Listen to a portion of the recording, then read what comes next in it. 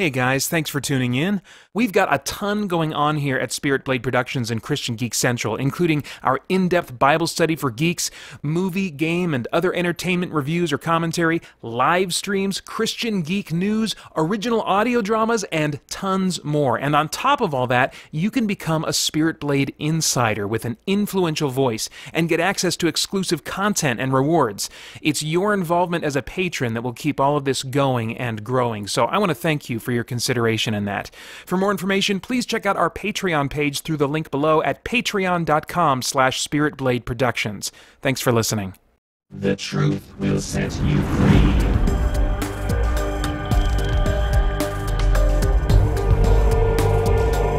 The truth will set you free.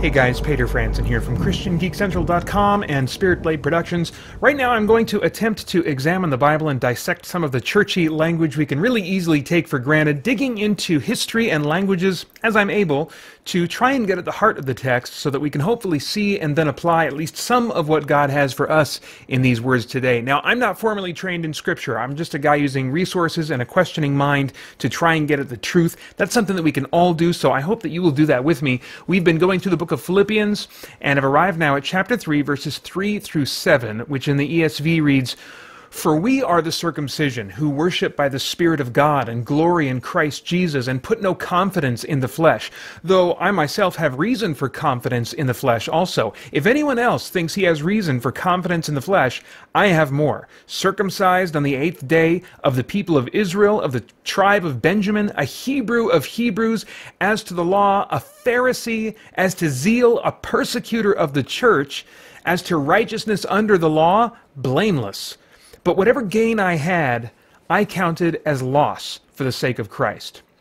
Now, since I commented on verse 3 last time, I included it here really just to provide context, kind of get a running start into verse 4 and the verses that follow. So looking at verse 4 again, it says, "Though I myself have reason for confidence in the flesh also, if anyone else thinks he has reason for confidence in the flesh, I have more." Paul contrasted the blessings of the believer with the evil and harmful nature of the Judaizers in verses 2 through 3. The Judaizers were a group that tried to convince non-Jewish male Christians that they needed to be circumcised. Paul exposes the fact that they were pursuing this sense of self-confidence and self-justification in the flesh, he says, or stated another way, based on their natural state, natural efforts, natural tendencies apart from God. Specifically, they were pursuing self-justification through their Jewish ethnicity and practices. In verse 4, Paul points out that under the self-justifying view of the Judaizers, Paul, their chief opponent, actually has more merit than they do. He then proceeds to detail why. Verse 5 says, "Circumcised on the 8th day, of the people of Israel, of the tribe of Benjamin, a Hebrew of Hebrews, as to the law, a Pharisee." Okay, so his reason for mentioning the time of his circumcision may have been to point out that he was not an adult convert, which would have given him lower status in Judaism, but was instead a child that was raised from the beginning in a Jewish home that strictly followed the laws of circumcision given to Israel. And you can see Genesis 17:12 and Leviticus 12:3 for where we find those. He was an Israelite and specifically of the tribe of Benjamin. Now this could have been a detail added simply to cement and emphasize his Hebrew ethnicity, or because the tribe of Benjamin was respected for several parts of its history. It's somewhat unclear what Paul means by calling himself a Hebrew of Hebrews. Scholars don't really know for sure what's going on there. It might have referred to his genetic purity or the linguistic and cultural purity with which he was raised. Paul was, before his conversion to Christianity, a Pharisee. He mentions that, as to the law, a Pharisee, which was the Jewish party that most strictly adhered to the Jewish law. And then in verse 6 he says, "As to zeal, a persecutor of the church. As to righteousness under the law, blameless." Paul was once so committed to the same ideals as the Judaizers that he was known as a major persecutor of Christians. And we see that in Acts chapter 9, verses 13 and 21. And when judged by those holding that worldview, he would have been completely blameless in his adherence to Jewish law. And it's important to note, when judged by those holding that worldview. Of course, Paul himself had since realized that no one is capable of perfectly fulfilling the law, and as a result being justified by it before God's perfect and all-knowing evaluation. We see him talk about that in Galatians 2:16, is one place anyway. Verse 7 again says, "But whatever gain I had, I counted as loss for the sake of Christ." Paul's perspective had changed so much since encountering Christ. All these traits he had once considered to be profit or gain in his endeavor to establish his own righteousness, but in valuing his own deeds and ethnicity so much, he realizes now he was actually experiencing loss of righteousness, moving further and further away from righteous standing before God. He recognized now that it was only through Christ that people are made right before God. And so it's for the sake of Christ and the righteousness he alone provides that Paul looks back on his life here and concludes that all his prior values were not benefiting him, but taking away from him. Okay, so what's in all this, maybe specifically for geeks? Well, as I mentioned last week, because it was relevant, and as I've mentioned many times before, as people who often struggle with lifelong insecurity, we geeks can find ourselves trying to find security in the wrong places, like the Judaizers did. We might feel like, well, I'm totally different from the Judaizers, but actually the parallels for which the principles here still apply, I don't think are hard to find.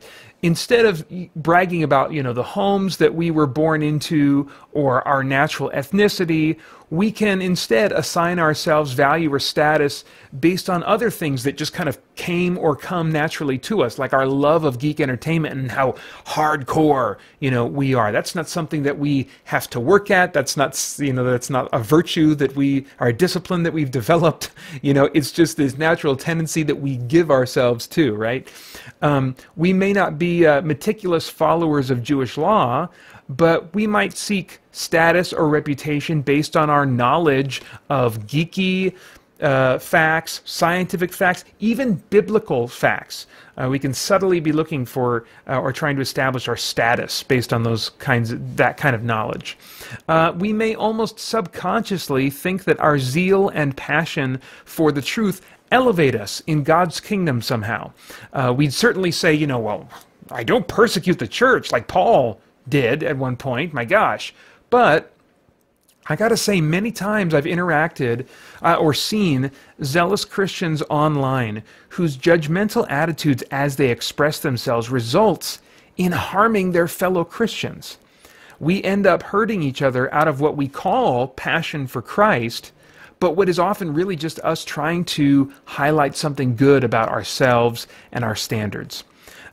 Insecurity is something that I have struggled with for as long as I can remember. I still struggle with it.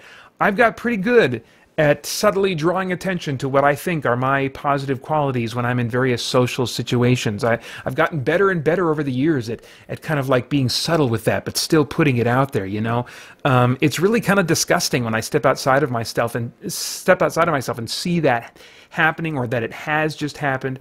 The Holy Spirit, through Paul's example and experience here, is calling us to recognize those kinds of pursuits as counterproductive, as loss, and not gain in our service to God.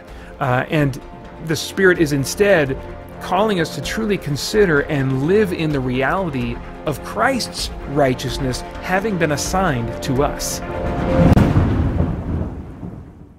If you'd like some help finding a good church in your area, I would love to help you do that if I can. Online resources and communities are good supplements, but by nature they just can't speak to your particular situation like relationships in a local church can. The context for almost everything in the New Testament assumes that we're serving and building purposeful relationships in a local church. So whether you're in a church that just kind of lacks Bible-based intentionality, or maybe not attending any church at all, if I can help you get connected to an authentic, compassionate, Bible-oriented church, I want to do that. You can email me at paeter@spiritblade.com, and we can look at some websites of churches in your area together.